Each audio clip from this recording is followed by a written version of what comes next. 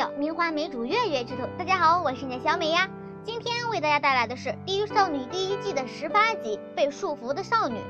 画面一开始，静香在大马路上嗖快的就往别人家跑，她一边忍受着责骂，一边帮一位大妈做好了饭。只见大妈吃得嘎嘎香，转头就嫌静香做的难吃，把碗扔在了人家头上。静香竟然打不还手，骂不还口，原因就是笼子里的2只小狗小粉和小雪。大妈以狗为借口威胁静香每天为她做饭，街坊邻里都在背后拉家常，这大妈老不好相处了。继承完家业也不工作，每天在家里混着等死，谁说不是呢？这天静香刚刚到大妈家，发现狗子小雪已经被大妈毒死了。大妈就问静香：小瘪犊子，是不是把我威胁你的事告老师了？静香哭着说：我也没有打小报告呀。大妈眉头一皱，大眼一瞪，理直气壮地说：我随时都能把你的狗子杀了出气。静香埋了小雪，又被大妈叫回去刷碗。现在唯一让静香挂心的就是剩下的小粉了。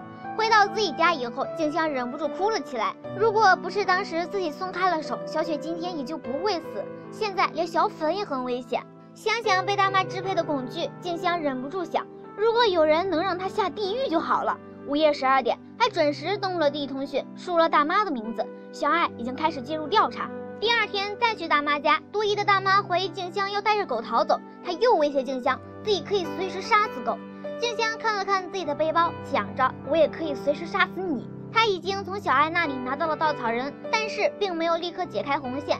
一眨巴眼，3天过去了，地狱小分队发现静香还是没有动静，但是她经常念叨着一句话：我也随时可以。大妈依旧怀疑静香将事情说了出去，她打了静香一巴掌，威胁静香现在就去把狗杀了。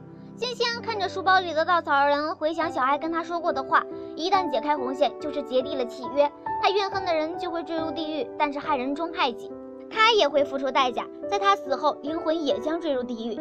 静香迟迟没有下手，大妈却惊讶地发现小粉生了一窝小狗。静香十分开心，暂时打消了解开红线的念头。结果再次过来时，却发现大妈已经毒死了小粉，她无法接受这样的结果。面对大妈的变态虐待，她回想起那天的事情。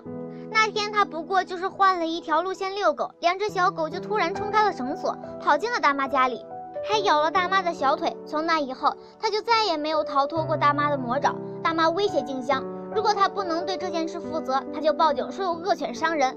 因为害怕狗狗被带走抓起来，静香不得不一直小心翼翼地伺候着大妈。就这样，狗狗成了大妈手里的狗质。静香想，也许一开始直接报警找家人商量，也许2只狗狗都不会死。大妈再次威胁静香，如果她将事情说出去，最后的几只小狗也保不住。静香后悔了，如果那次直接解开红线，小粉就不用死了。现在说什么都晚了。巧的是，正好静香的老师今天来做家访，找到了大妈家里。大妈一听警察来，明显是慌了，一个劲儿地说静香看见了什么，她要去杀狗。静香赶紧拿出稻草人，发现警察已经从后花园追了进来。大妈拼命反抗，嘴里说着不会分你家产，然后脚一滑，花园中的尸骨就露了出来。原来这就是大妈拼命掩盖的东西，也是狗狗那天追来后花园的原因。大妈为了不把遗产分给孩子，亲手杀死了自己的孩子，把尸体埋葬在了花园中。静香找到小狗时，发现小狗已经被大妈溺死在了水池里。她此时才发现自己什么也没能保护，如果一开始直接把大妈送入地狱就好了。她最后还是解开了红线。此时的大妈已经被带上了警车，她诉说自己为了得到财产害死了自己的父母，也不愿将财产分给孩子，所以殺了孩子。接下来她要面对的就是来自地狱的惩罚。车子被巨大的婴儿包裹，身边的警察变成了狗狗。一遍死んでみる。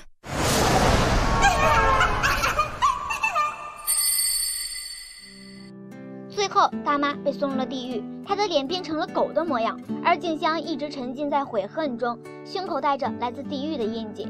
这个故事充分地告诉我们，犹豫就会败北。静香一开始就不该犹豫，直接用法律的武器保护自己。至于变态的大妈，听说过财迷，没听说过这么变态的财迷。为了生不带来死不带去的家产，她杀了自己一家人，连自己的亲孩子都下得去手，可见她的心理已经扭曲了。